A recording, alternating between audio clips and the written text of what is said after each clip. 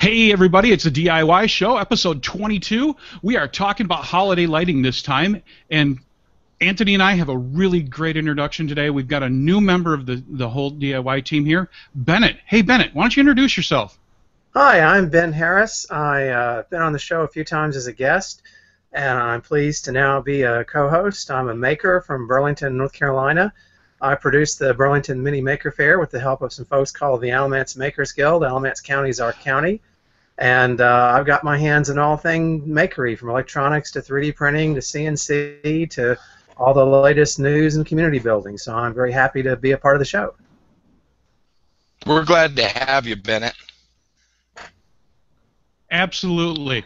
Bennett's been on the show before. Everybody who's been watching the show you've actually been here a couple of times, and everybody, all the feedback I've had is everybody loves listening to you, so we're glad to have your voice now as a permanent part of the show.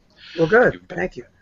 One of the great parts that I'm really excited about this show is that the holiday lighting, it's actually a new addiction of mine that I've been pulled into by friends, and a lot of people will go really extravagant. Everybody has seen the over-the-top Christmas displays in front of homes, but it's not just used for Christmas. It's used for other holidays. And we have with us some very special guests that use it not for Christmas, but for Halloween and some awesome haunted houses, as well as a longtime guest, John from Iron Angel Forge. He also uses it on stage for fire effects. So let's start with the Manor. Dark Rose Manor, could you introduce yourself? Well, hey there, guys. Hi. We're August and Pandora Rose of Dark Rose Manor, located in Aurora, Colorado, just about 20 minutes southeast of Denver. We've been running Dark Rose Manor now for, God, how long? Years. I think this will be year 8. Year 8, yes. What started as a very simple, just Halloween decorations display has significantly evolved over the years, to say the least. To say the very least. And yeah. And what are you laughing about there, Anthony? Well, I'm actually a fan of you guys' work. I'm also in Colorado, for those who are just listening, and I was actually able to come visit Dark Rose Manor last year for the first time. I was aware of them through Garage of Evil and some other online websites that focus to those of us who are interested in what I call the Holy Trinity. That's haunts, horrors, and Halloween.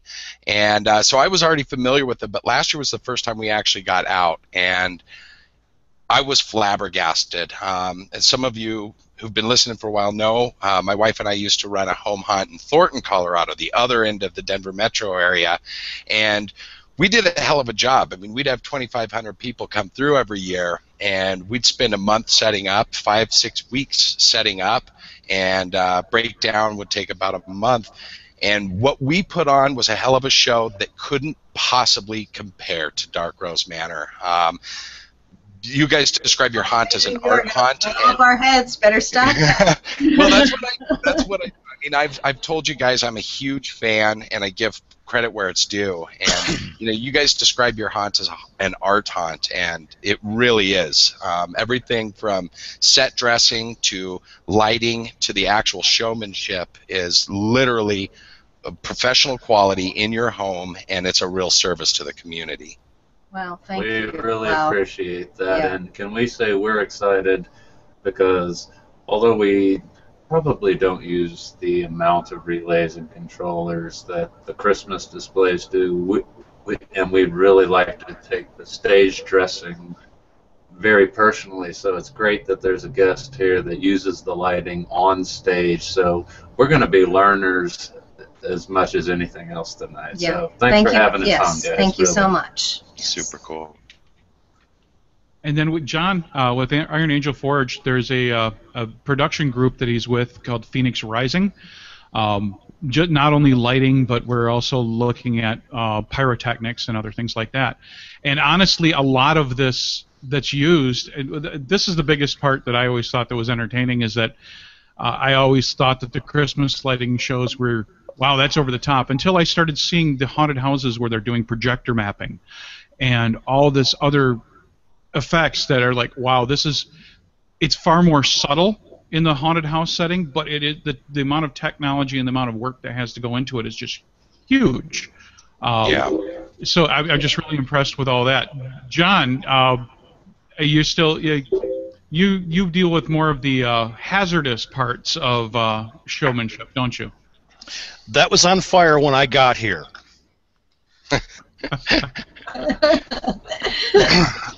What we do is actually taking the concept of a haunt to the stage, because we're doing, large, with Phoenix Rising, we're doing large dance production numbers, and we looked at what stage has evolved into, like Rammstein and Cirque du Soleil, and went, how can we mash those two together and come up with something totally new?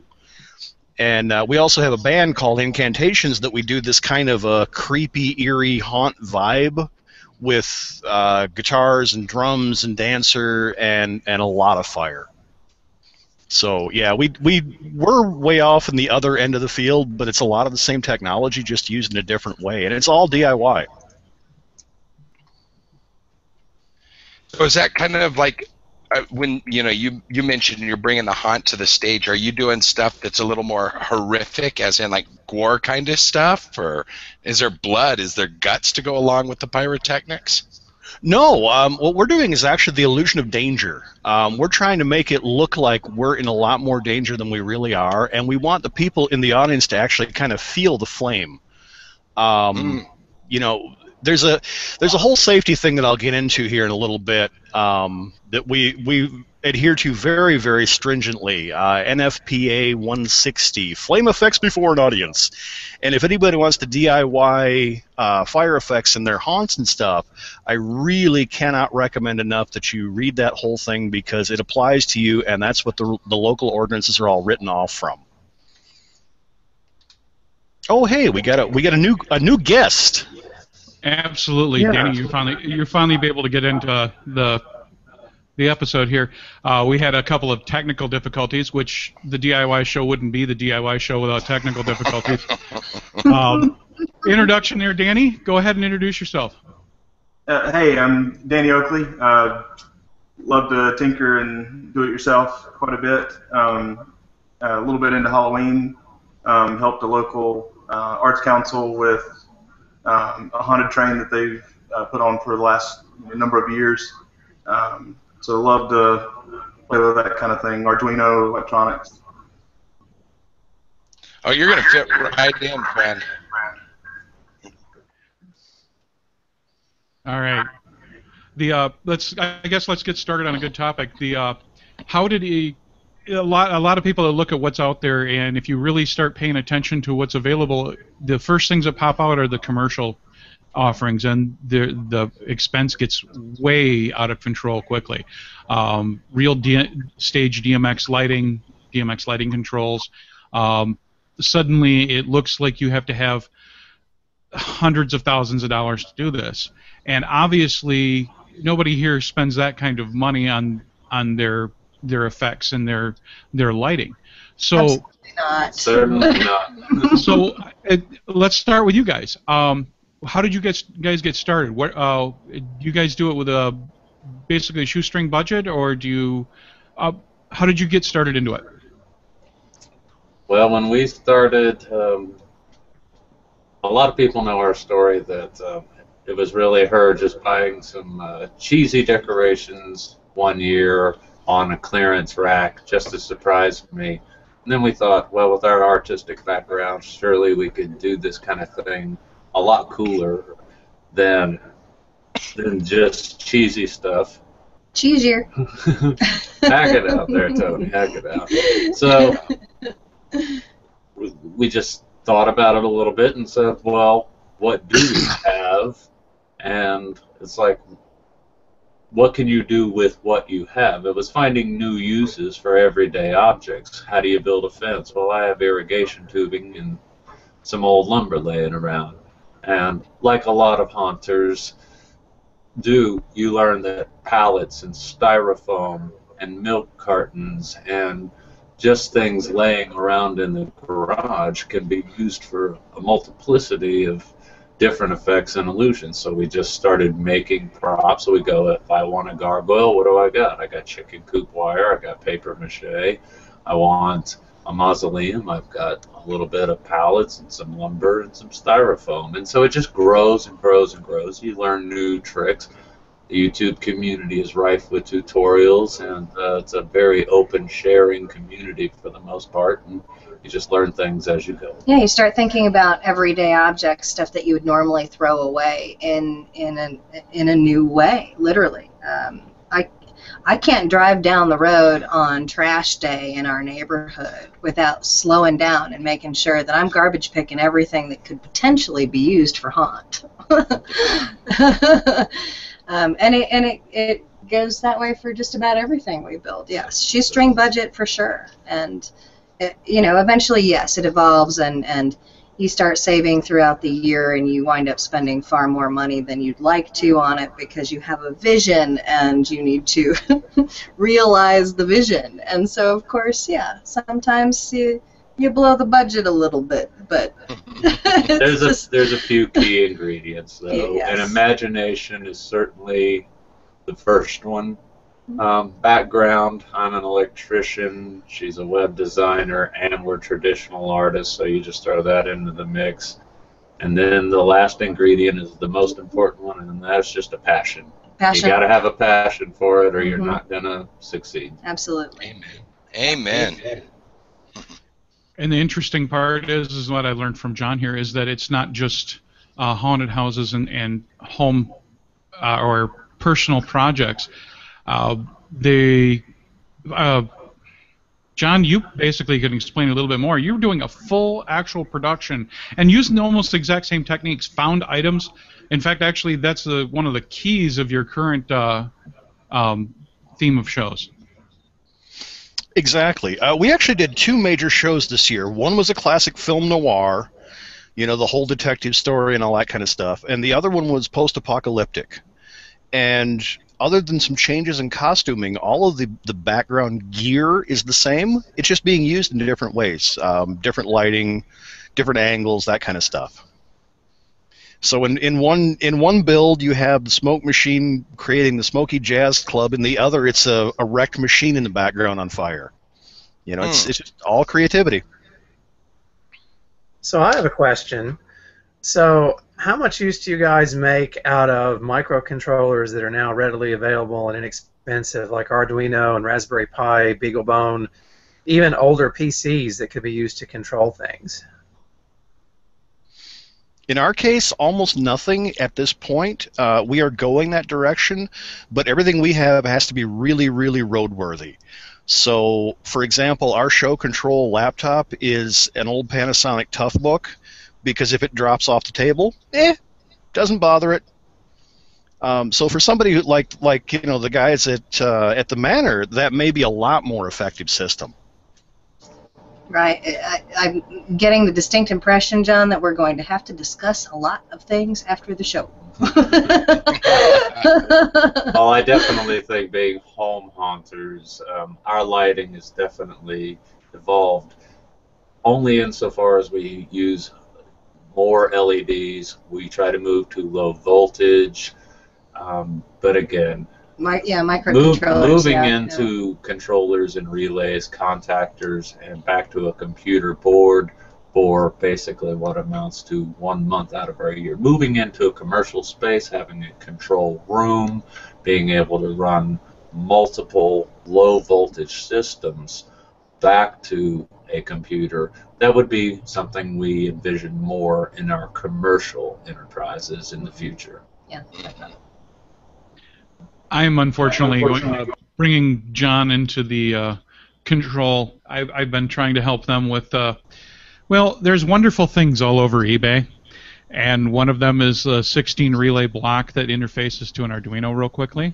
Along with that, one of the things that I have found out there is this interesting little program, Vixen Lights, that can interface to that with using an old computer to do sequencing.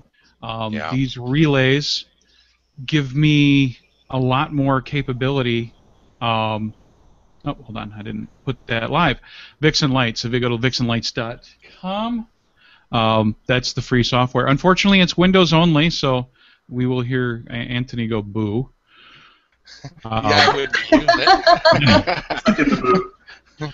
But this board was $19. It has 16 circuits that handles 10 amps each at 120 volts. That's 16 full either lights or servos that are activated, something to activate each function. Fog machines, exactly. You name it. Which gives you quite a bit of power for a very little amount of money, although don't go playing around with the back of it once you get it wired up. The other part of it is this little guy, which is an Arduino. This one here is an Uno. In fact, actually, we'll probably get emails from people saying that that is not a real Uno, and you are correct. This is a $6 Chinese copy. For my testing, I buy the cheapies because if I blow them up, I don't care. But these two devices really open up the world. I can now control 16 lighting circuits with just on and off for less than $20, and the programming of it, I don't even have to write the program. Someone else on the internet wrote the program to do that. So I just load it and then use it with the other device, and I'm ready to go. Well, and if programming is a problem, if that's something that intimidates people, there's a great language from MIT called Sketch that's graphical. You drag and drop blocks on the screen to create programming code. It's meant for education. Drag and drop around here. Drag and drop is good. Danny, I wonder if you could jump in and tell us a little bit about your endeavors and maybe how they fit in with some of this nerdy talk we've got going. Sure. My background's a little bit of the opposite. PC technician, so microcontrollers was more the first thing I jumped into, and I'm now trying to back out into looking at pneumatic and how I can combine those types of things. So one of the things I have up front is an Arduino Uno, like we have listed. And I have it hooked up to one of the RGB LED strips. So I heard you earlier talking about pyrotechnics. This one I had coded to kind of give ambient campfire lighting. For where we couldn't have a campfire, so we kind of set that up in the background. That's an awesome idea. Yeah, that's a terrific idea. It's like urban camping enabled. That's so much better than our cheap way of doing it. We used to stack up a whole bunch of twinkle lights underneath of some logs to make fake fire. That's a lot better. I've done similar to that too. Yeah. So I'll usually use I'll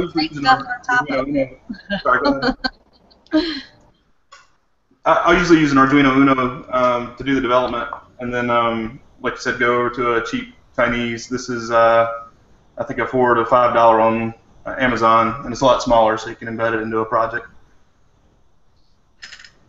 Yeah, those are one of my favorites as well. I've got a set of psychedelic goggles that I made with one of those. The Pro Mini or the Nano, yeah. And then John promptly... Well, no, John didn't break it. His lead dancer broke it promptly. And she's watching right now, so that's good.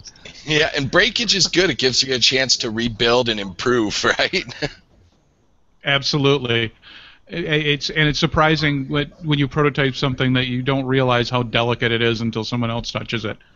But that's just the lighting side. There's also other things that all of the processors you can actually... A good example of what he's doing with that RGB strip. Now you're using pulse width modulation for changing the frequency on that, or are you just turning it on and off? It's not. It's an I2C protocol, and it has a little chip between each 3-segment. Oh, those are addressable. So yeah, so it's changing the address on it multiple times a second. Okay, so what Danny's using is every one of those LEDs has their own little processor in it, so he's just sending the commands for them to go to different lighting. Now those are probably RGB, so you could even make the fire blue if you wanted to. Yeah, absolutely. Yeah. Okay. Well, one other good thing about this technology is you can make it interactive, so you can add sensors for input, so you can get feedback. So if you have the crowd approaching, or if you have something that's timed where you have a sort of a tour or a ride going through, you can trigger things based on when people are there. Oh, absolutely. Yeah. Hey, Tony, now you've done some of this. Did you add any automation? Yes, absolutely. So I had a number of different ways of doing things. I had simple timer circuits, like using 555 timers and relays and stuff to, for example, I had a coffin that would open itself up on its own, and as it opened, LEDs inside would give it a red glow, and as the lid of the coffin was while I came up, it would raise a skeleton that was inside it up, and then it would time out, the coffin would close, and it would set off a fog machine that was located in it, fill the whole thing with fog again, and then just reset itself. And it would reset itself about once a minute, and this thing it was just using relays to time itself.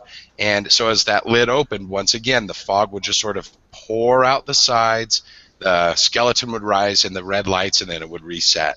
Or I did things like using Arduinos to either using pressure sensors or motion sensors could set off some super wicked and super dangerous props that I had in my home on. Stuff I probably never should have done. But, for example, I learned that you could steal the motor from a paper shredder, which is like one of the scariest things I've ever worked with, like scarier than a chainsaw by far. But you could hack that motor, and just using simple, I don't even know how to describe it, but like armatures off of a motor like that, you could get some really wicked, really terrible movements out of props. And then I would just have it, like, for example, as guests would walk past the prop, it would just go ape. I almost cussed there. It would just go ape.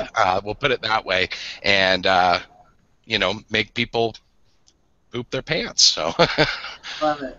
Love it. So speaking of dangerous and not pooping your pants, I've before built Jacob's ladders. So have you ever seen a Jacob's ladder? You have two spark gaps. It's like in the old Frankenstein movies. So you can use furnace transformers from oil-burning furnaces.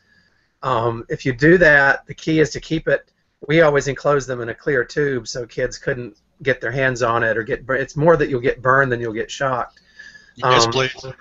But one key though is to keep those things well ventilated. Put a fan on the transformer because they're designed to have a sustained arc, but if you're going to run them for a long time, they will get pretty hot because their duty cycle is more like 10 minutes at a time. Huh. My first shop project in electronics was a Jacob's ladder, and I can tell you from personal experience that yes, you do get burned from them, and your fingernails glow incandescent when the arc hits you. It's neat. See, you can do electric pickles that way too. Digital Equipment Corporation has a famous research paper on bioluminescence. It was two engineers, and they were stuck there working in between Christmas and New Year's. And so they decided to use the rest of their research budget to determine why pickles will glow when you put high voltage through them. Now, here's the interesting thing. Have you heard of organic LEDs? They actually evolved from that report. Oh, right on. Wow. The electric pickle actually makes a great thing in a jar for a haunt, too. And you can fake them with LEDs pretty nicely. The electric pickle makes a great band name.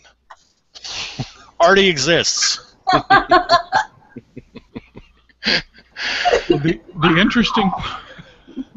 interesting part of all this is that it seems that a lot of these effects that everybody's using for haunts and everything else has actually spread into people's costuming now. I've actually seen people walking around that are pretty much walking light shows. It's now Burning Man is pretty much, that's very common. Going fully portable. In fact, actually, John and I were talking about for one of their upcoming shows of lining up, basically making one of the dancers' wigs that are all addressable LEDs that are with basically either Bluetooth or some other wireless protocol synced to the music while they're going. So it's all using these exact same devices that you can get inexpensively. So anybody have any tips for each other on ways of cutting corners to save a little bit of money, but not and a really good effect? Any good haunter will tell you that don't you ever throw away an old phone charger, an old laptop power supply. RCA cables. Don't ever throw away an old fan that doesn't seem to be working. Reindeer motors, wiper motors, all of those things that you can find in junkyards, you can find on junker cars, things you thought had no more use. You'd be amazed how much use they actually have, because a 24-volt or a 12-volt power supply is always going to be just that. Those cables, they make adapters, and we're not the masters of all of the pneumatics and motor controllers. We have an understanding of them. We just choose to go character actors and more of a stage set design. But our friends on YouTube certainly could attest to what we're saying. Don't ever throw anything away. They all have use. Absolutely. Your thrift stores, your local thrift stores, stuff that's sitting on that back wall in the electronics section, that's a big deal. Plug it in, make sure it works, and go away. I mean, there are bags of cables just sitting there for 25 cents a piece. Get them. Yeah. Absolutely. One thing I'd add, kind of from a lighting perspective, because I'm by no means a lighting expert, but I was able to glean a lot of information as I was when the wife and I still had our haunt before we moved up to the hills. We pretty much stole all our good ideas from places like Garage of Evil, and there, as was said earlier, there's one hell of a community, and it's a very giving, sharing community. Everyone's really willing to help one another out, but with lighting and stuff, definitely keeping in mind that you want to use different angles and using different colors. So, I would do things like I would combine blue lights and, say, for example, red or an orange. And if you do blue from one angle and then the orange from another, you get highlights and lowlights on your props or your actors or your set that makes a really big atmospheric difference. Or even things like, one of the most popular things you'll find in haunts, of course, is the strobe light. And having a strobe light has an effect. But if you can combine two strobe lights at two different speeds, it becomes incredibly disorienting. And it makes an enormous difference. Like, I've seen people kind of clutching at their gut because as they were trying to make their way down a hallway or something, a darkened hallway with two different speed strobe lights, I'm also making them sick. And I just love that, It's adding another dimension. It's not just sight now. It may not just be sound, but now you're even adding something visceral in their guts. It doesn't get much better than that. Absolutely not. It's especially perfect. if you're walking on maybe an incline, perhaps there. Yeah, let's make them all seasick. The puke ray. Sound is a whole other thing, but we'll get to that. I've got one for you guys for haunting that you'll love to death. This is actually something that we kept as a trade secret for a while in the live shows. We had people come up to us and ask us how we photoshopped real life with this. If you've ever gone to Walmart and seen the green tiki torches, we use green fire live. And green fire looks really creepy. Get the tiki torches now while they're on sale. Go to the auto parts section or to the paint area and get either denatured alcohol, which is what we use, or methyl alcohol. Then go over to the grocery section and get roach killer, 100% boric acid. Pour a whole bunch of boric acid into the methyl alcohol, mix it up good, fill the tiki torches. If you dip the wick in regular tiki torch oil first, just the tip of the wick. You can have an actor walk up to it and light it. It will start yellow, and as it wicks that fluid up, the flame will change to green as you're standing there telling them to, be warned, this, that whole spiel. As they're standing there, it changes right in front of them, and nobody knows how you did it. A lot of people think you're using copper salts or copper wire in the wicks and that kind of stuff. This is much easier. It will leave a film on your wicks. You will have to clean your wicks periodically. But it's Photoshop in real life. We alternate that with our regular, we use a naphtha fuel on our regular torches and stuff. And to have alternating green and yellow fire on, say, a hula hoop right in front of them on stage, everybody is just slack-jawed when it happens. Because how did we Photoshop real life? Well, we're better than you.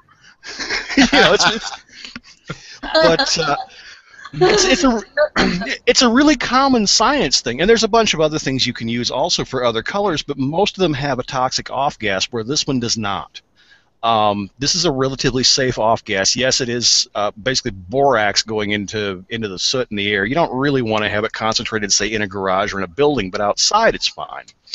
Whereas some of the other colors are really pretty dangerous. I do not at all suggest using old road flares, breaking up old road flares and soaking them in alcohol, because the fumes off that, it is a very lovely pinkish red flame, but the fumes off that will make you sick in very short order, and you don't want your actors or your patrons sick. I have not had very good luck with alcohol and Epsom salt yet. It's supposed to give you this lovely purple. It's kind of a very, very pale lilac with a white edge, but it's a very, very weak flame. You can try it and see what you can get, and that might be another really interesting kind of effect. But watch your chemistry, because you don't want to poison somebody. So. Right? Yeah. But great. Or when he's experimenting, you lose all your hair. Oh, that too. Oh, yeah, that happens. So, Danny, what kind of tips do you got? I'd say never start too early, there's never too early to start and plan, right? So I mean, the best time to plan is November, so the next year. You always run out of time, so start planning and experimenting as early as you can for the next year. I couldn't agree more. That is an excellent tip, and that really applies all over the place. But it's a lot of work, and the plan ahead is going to save you a lot of muscle later on. I don't think we had a week off in 2014. No, never, not once. Not one. Yep. Yeah, wow. We're already building for July 2016, so I totally agree with that. Perfection. So of course, I'm also trying to do something absolutely insane for next year. So on a DIY situation, time really will save you an awful lot of frustration and money. So plan long. Oh yeah. So back to the chemistry. So do you guys do anything with the other senses? You've got sound, and you've got motion, and you've got light. What about senses of smell and humidity and other things that set the mood? We've certainly done all of the above. We've added scents to our fog. We've had real roadkill and allowed that to waft. Yeah. Yes. Oh, I love you guys. We really, really try to attack all five senses, whether it's the feeling of a spider web in your face, the smell of something decaying somewhere, the visuals. Unfortunately, with video, you only get the visual and the audio. But when we go live, we really try to attack all five senses. Yeah. I mean, sure. and Anthony, I'm absolutely thrilled to hear that you were actually through the haunt last year, and that you experienced some of that, and that's great, because often we don't talk to many people, that have to hear that kind of feedback. But yes, we absolutely attempt to hit all five senses, and whether it's a disorientation, like we were talking about with the incline and the dizzying and the offset strobe lights that can give you that feeling, all of those things. Very important. Absolutely touch on all of the senses if possible. You bet. And Well, a few and of the at least people don't have. Experience-driven entertainment is our goal Yeah. as we move forward. Well, it leaves quite an impression. You know, as I said earlier, I use that Holy Trinity kind of smart aleck comment, the haunts, horror, and Halloween. And, you know, my family, we live for it year round. It's what we're into. I mean, for Labor Day, my wife and I celebrated Labor Day, of all things, with a 15 horror movie film fest, you know. It's just what we're into. But here we are, we're working towards a year since I saw your show, and my wife and kids still talk about it. And we visit professional commercial haunts, which we're huge fans of, and we tried to, because last year was our first year that we weren't haunters, so it was our chance to finally go out and see home haunts instead of putting one on. And we saw, I believe, 8 home haunts last year, and I think 10 pro haunts we went to.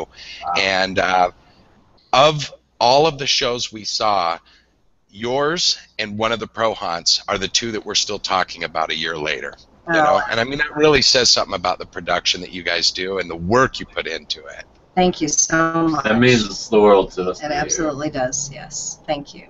Huge. If we could, or when, not if, there are no ifs, when we take it to the commercial enterprise that we want to take Dark Rose Manor, then yes, all of the above is our intentions. The stage presence, the experience for people to be involved in something, just the storytelling, the richness of it all.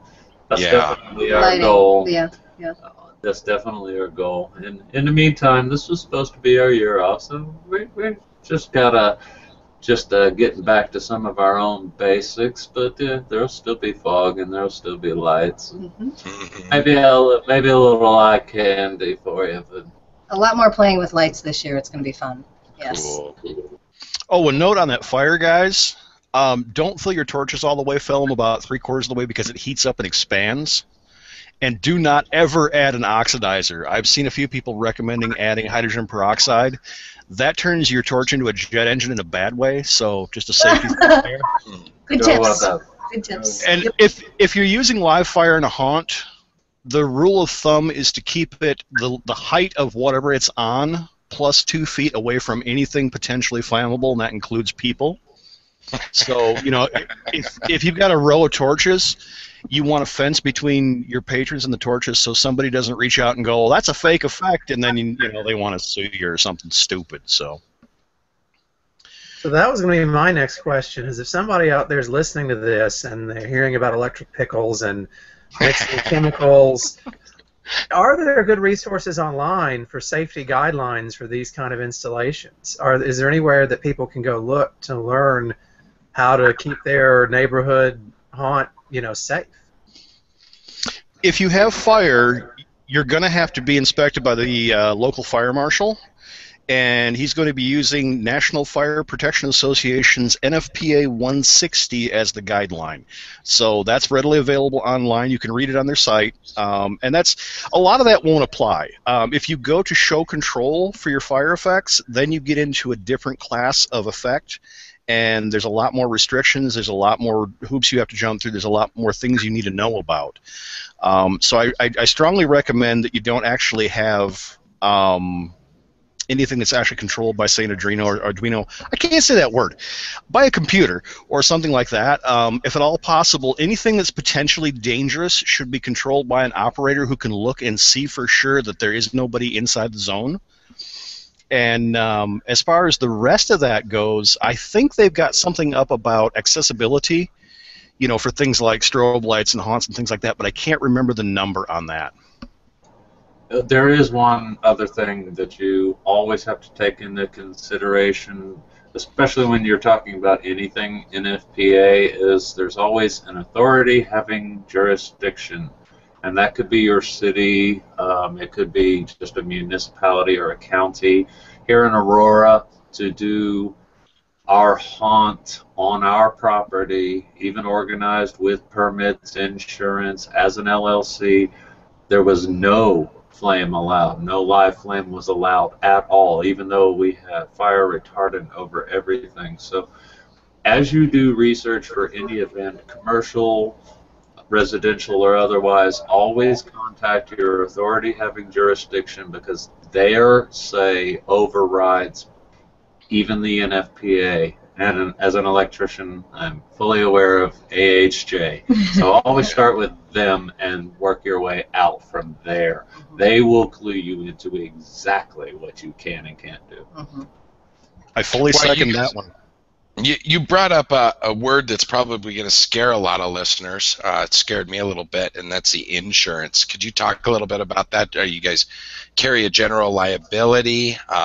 You know, Danny, that same question would go to you. Is this something that you've had to deal with as well? Go ahead, Danny. You start. Well, I personally haven't had to deal with the liability or insurance aspect of it. Working with the Alamance Arts Council, they've managed the insurance or the liability from that respect. For us, it was absolutely a general liability, $1 million per incident, $3 million aggregate.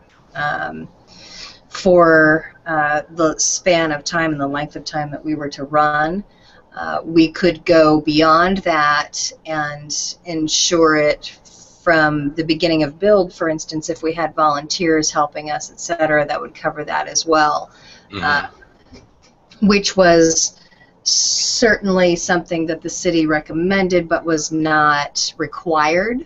But however, that general liability was absolutely required for every night that we were to open to the public, period. Don't just think that your homeowners is going to cover this. It absolutely does not. Do not think that a simple enter at your own risk sign at the front is going to cover it. It does not. And there are differences whether you are or can charge admission versus having private parties. There's always loopholes, and you really, again, whether you're talking about your safety or your insurance or which inspections you need, every county, every city, every municipality is different. Research before you do any event, whether it's home or professional, whether it's a concert or your own home haunt. There's no need for anybody to freak out. No, most of the certainly time, if you're running a free home haunt and you're inviting people, then it's a private residence where you're doing your thing. General public coming in, sometimes that's where it gets a little bit sketchy, and I know we're getting a little bit off topic here, but the gist of it is do your research, check with your city, the municipality locally, and make sure your butt is covered, because it can bite you later. And if you're not looking out for your clientele or your fans or the public at large, maybe you're not doing the right thing anyway. Yeah, and more than anything else, it's, you know, in most cases, most home haunters and commercial haunters are absolutely looking out for the best interests of their patrons anyhow. Just make sure that you're covering all your bases with what's expected of you by the city. Yep. You brought up a good one there, too. You guys fire retard everything. There's some really good DIY fire retardants that are also a really good idea. And not to mention having fire extinguishers and all that kind of stuff, too. Absolutely, yeah. There are definitely some good recipes for that. Just make sure that if your city requires a certificate of compliance, your UL DIY isn't going ratings to do and it. your documentation are a little tougher to prove, even if you can prove the effectiveness without a UL rating and documentation to back it up. They might not accept it. Yeah. That's a whole other DIY topic, though, you know, getting licensing for building stuff. Definitely. Right. That's why I said I think we're a little off topic. Well, so bringing it back to the personal level, I've got a suggestion, but what's everybody's suggestion for one simple prop that a DIYer could make for Halloween? And my suggestion is a Larson scanner. Have you ever heard of a Larson scanner? Love them. Yes. So Larson Larson was the creator of Battlestar Galactica. Remember the Cylons and their eyes go back and forth? Yeah. So what you can do is you can carve a pumpkin to make a Cylon head, and then you put 7 LEDs and you just drive it with a 10 segment counter. And what you do, it's 7 LEDs, so it goes 1, 2, 3, 4, 5, 6, 7, and then it jumps back with some diode logic to do the intermediate ones to sweep back and forth. So you can make some Cylon pumpkins for your porch using just a 9-volt battery and a 555 timer and some stuff from Radio Shack if you can still find one. Sorry, I shouldn't laugh. But I'll tell you, Radio Shack has come out 3 times this week, and it's like a theme, and it's such a heartbreaker for me. But you know what? They shouldn't ask me for my damn phone number, and they should have quit trying to sell phones to begin with. They kind of got what they deserve. Oh yeah. So what's everybody else's suggestion for that one prop that the average DIYer could build that's really cool?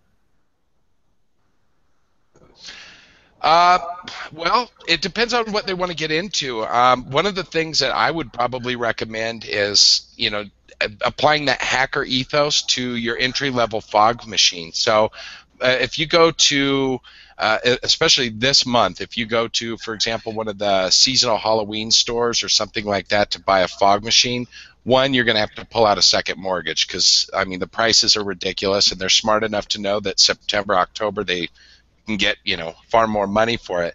But a couple of things I'd say about fog machines is if you can get one, maybe find one on eBay, maybe find one in a thrift store, or pay full tilt at a retail store. And then don't just accept the timer that they put on it. You can do fun stuff like, for example, take that timer, void your warranty, hack it, and use a motion detector instead of the actual just simple timer, so that the fog machine can be placed behind something, and then when people approach it, then it'll actually release the juice. The other thing is keep in mind that fog machines create fog by heating up glycerin, basically. And if you want to get more of an eerie effect, and you've taken the time to hack your timer and have it actually spit fog when you want it to, go ahead and go the extra mile and build yourself a chiller, a fog chiller, and they're made out of parts you've already got at the house. You can make a temporary one out of you could literally make one out of cardboard. It won't last long, but you could.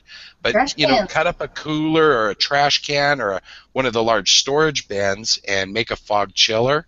And then when the person approaches, you've hacked the timer so it releases the fog when you want it to, and it stays low to the ground and gives you that kind of eerie effect that people are looking for this time of year.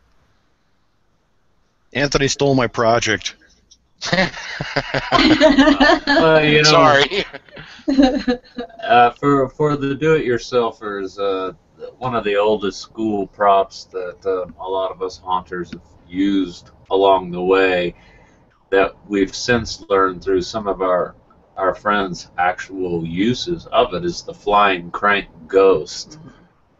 The flying crank ghost is an exceedingly simple thing using a simple, slow motor, a little bit of cable, so you're raising one side while you're lowering the other. But a million uses for that. A million uses. I don't want to go into a lot of name dropping and everything, but I've seen them used for a lot of things: marionettes, ghosts, zombies, grave diggers. So for the average or just starting do-it-yourselfer that wants to get into some motor-driven stuff, go with the flying crank ghost. The FCG is one of the coolest, most versatile, easy starter props you can go with. And once you've got the basics of working with that motor, there's a million ways you could go. And the more pulleys and things you put on it, the more motions you can get out of it. And it all starts with that one simple circular motion. And speed controllers can obviously just ramp that up a million times too. Mm-hmm. Yep. Dang it, there goes my backup project. Sorry, I'm going to the restroom then. That's absolutely one of the best suggestions there is. The crank ghost is one of those things that you can do so much with.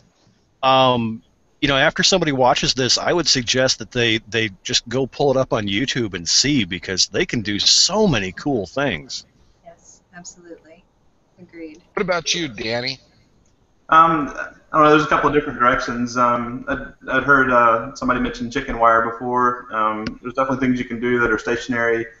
If you're starting out, like doing the chicken wire ghost from afar kind of thing. I guess the one that I'd mention is if you're just starting out, look into converting your garage into a television. If you can get a hold of a projector or rent a projector, you can turn it into a reverse mirrored image. And you can iron wax paper together to make the largest screen as you want, and then just sit there and have a private curated, horror movie showing with your family, kind of thing. If you've never done anything before, that's a real good one to get you in the spirit. Did you just say wax paper together, Danny? Yeah, that's actually how I'd gotten started years back. I bought 4 rolls of wax paper.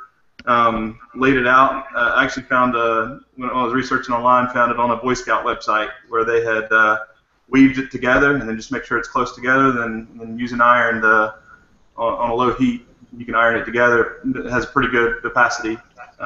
Excellent for rear projection as well. How was the clarity on that? It was actually pretty good. It was pretty good for $3 screen. Yeah, great tip. Thank you. And it has a very wavy, spooky look to it. I like spooky. Sorry, go ahead, Tim. No, there was one thing that I did for a Halloween, and it was a spur-of-the-moment thing, and it was dirt cheap. I went out to the garage, and I found some 1x1 furring strips, and I built a frame. And then I took some of that thin plastic that you put on the windows that you heat shrink with a hair dryer for insulation. And I made a large frame that was taller and wider than my front door with that on it. And I was able to pull off a Pepper's Ghost effect with $8 worth of parts. And it was funny because my daughter was going, well, I want to do something. And I came up, well, let's try this. And we completely freaked out everybody in the neighborhood that came up to the door, because she would have the light switch on me, and she'd say, oh, you see that chair? There's a ghost that's right there. And she'd flip the switch on, which would be aimed at me, and I'm sitting in a different chair, and poof, I'm there. And the number of people that would just freak out and run, and it's not, almost nothing in time. You don't have to have a big, expensive mirror, because that thin plastic will do the job for you. And one other thing that I've seen people around here do for just a small effect for walking up, every single person in the world in the dark is incredibly afraid of unstable footing. So a piece of wood with another piece of wood underneath it, so it teeters, someone steps on it, they're going to freak. Even if it just moves a quarter of an inch. Yep. Yeah. I could speak to both of those things. The irony about the Pepper's Ghost is one of my favorite illusions of all time. We've never actually done one. And then, yes, the unsure footing. We've seen things at Transworld where they had billiard balls, or I've heard of golf balls being used so the floor is moving. Haven't done that either, but yes, I believe in unsure footing. And even if you're just trying to go for a subterranean kind of feeling, even if all you do is have them step down one step, they feel like they're descending. If you have them go, just one step. That's all it takes. Yeah, totally. Yes, that was our 2013 home for sure. Uphill, and yet they feel like they're descending into the ice caverns. Right. Take them up a few steps and then make them step down. And then they're in. It's all illusion. It's all about making them believe they're part of another world. That's awesome. I guess my lazy one is audio. Take some audio and slow it down with anything, Reaper or what's the free one everybody else uses? Audacity. Thank you. Audacity. Yes. Can live without Audacity. Yeah, slow down the audio so it's low and creepy, because that's just kind of unnerving. Absolutely. But with sound, please always remember, my wife is an expert on this. Layer it to death. If And then one single track is never going to do it. You've got to layer it. Even if you only put 2 layers of audio together, that's something. You get 10 layers of tracks, and now you're creating something that, even if you're using a pop song, you can't recognize it anymore. You're creating. And it's fairly simple as well to split your tracks from left to right. So if you've got a stereo track, you can, and you've layered several tracks into one another, you can actually take them down to a mono track and split so that one track plays on the left channel, one track plays on the right channel, so that now you've got that disorientation from the sounds playing from one side to the other. And then add reverb. Absolutely. There's my geek. Yes. And then add cowbell. Yes, cowbell. So to add my own cowbell to this, let's switch gears a little bit. For Maker News, obviously today everybody's social media feeds have been exploding with news about a student in Texas who was arrested for bringing a circuit board, a clock that he had made to school, and his name is Ahmed Mohammed. And I was wondering what folks thought about this, and especially since you're talking about having spooky installations, you're talking about legal issues, how do people misunderstand technology or maker projects, and what are the implications when the police show up and ask, what is this, we're taking you away, what's that electric pickle? Well, I'm gonna just jump in really briefly. I don't want to be too inflammatory because, frankly, it's not my network and it's not my show. But I certainly have strong opinions, and those who know me know I'm usually not shy about offering them. But what took place I've got today? the beep button ready. What took place in Irving, Texas today was literally an embarrassment. I was embarrassed for the school. I was embarrassed for the authorities. I was embarrassed for their community because they really they stepped on their own you-know-whats today when they put a 14-year-old boy in handcuffs and led him away for him bringing in something that he was proud of. He brought into school a project that he had built on his own at 14 years old that was far beyond his age. He showed that he's something special, and the school overreacted. The community overreacted, the authorities overreacted, and I was embarrassed for them.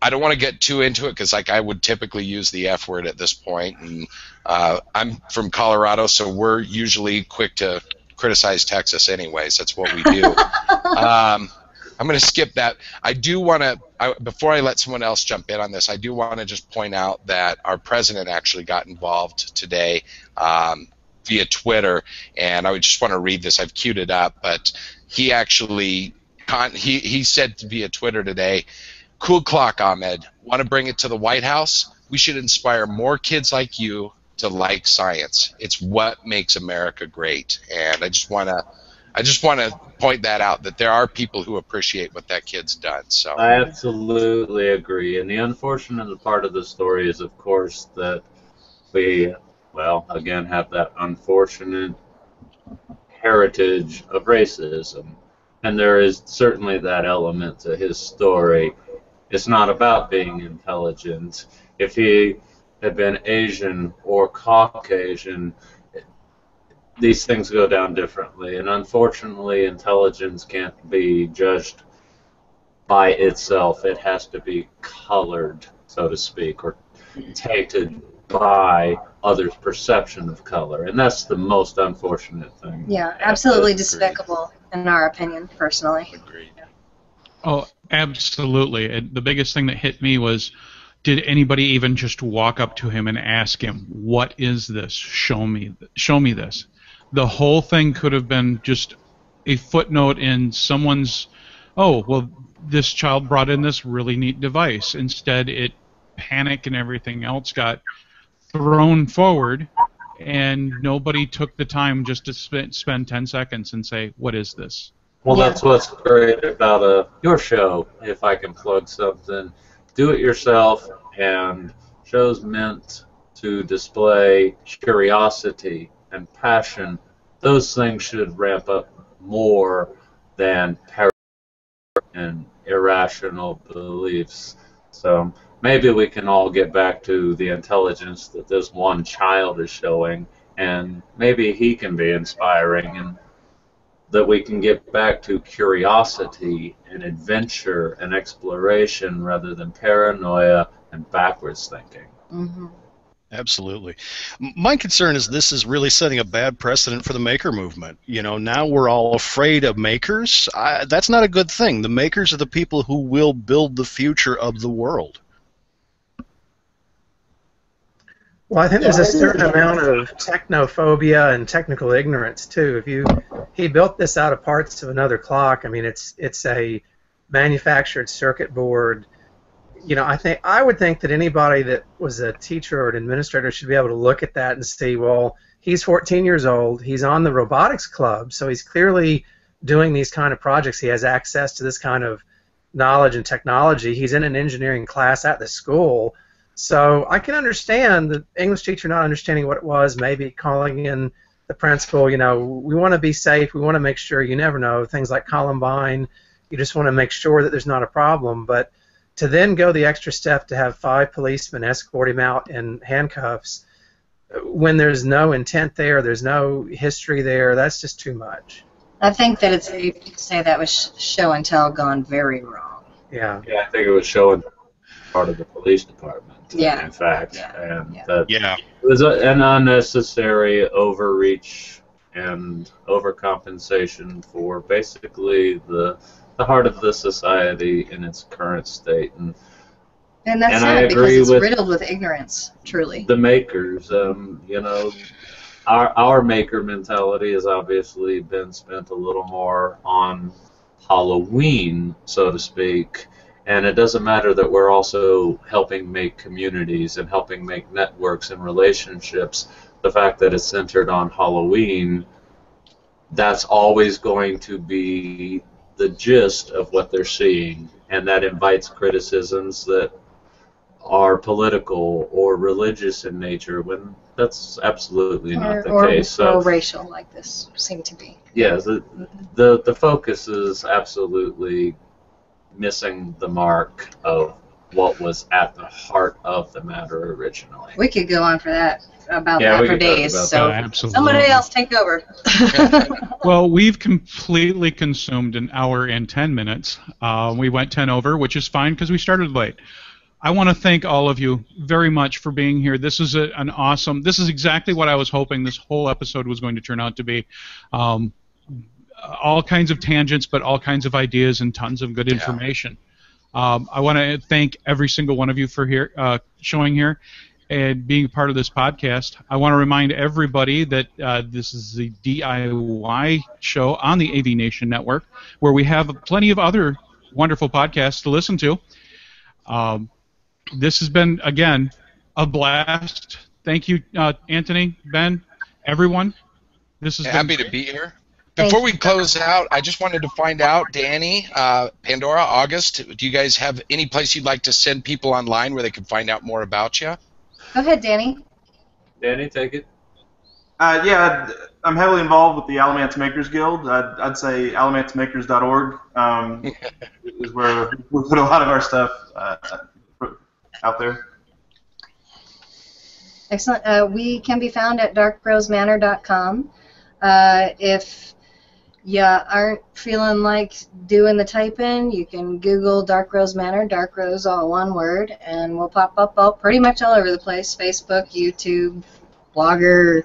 We have a blog spot, we have a website of our own, we have a Facebook page, YouTube. We have a company on LinkedIn, and we are following AV Nation on LinkedIn as well. Mm-hmm. So we are on LinkedIn, Facebook, YouTube, Blogspot, Flickr, GeoCities, Etsy, you name it, we're out there. Etsy. We're building an Etsy shop, so Dark Rose all one manner.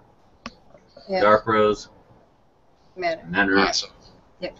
And Bennett, our new co-host, I'm so excited you're here. Is there any place you'd like folks to find out more about you online as well? Well, I've got Harris Educational, You can look that up on Facebook, all one word, Harris Educational. I'm also with the Alamance Makers Guild. We're doing a lot here in the community. We produce the Burlington Mini Maker Fair, so you can look up any of those terms and find stuff we're doing. Cool. Awesome. Excellent. It was truly, truly a pleasure to meet with all of you tonight, to be a part of this. We are absolutely honored and Grateful thank you. for the invitation. Had a wonderful time. Pleased to make some new friends. Thank you. And we hope to have you back again in a future episode. I want to thank everyone, and just on this ending note, thanks for watching the DIY show. We'll be back next month with actually a very special episode. I don't want to give away too much information about it yet because we're not completely solidified on it. So, good night.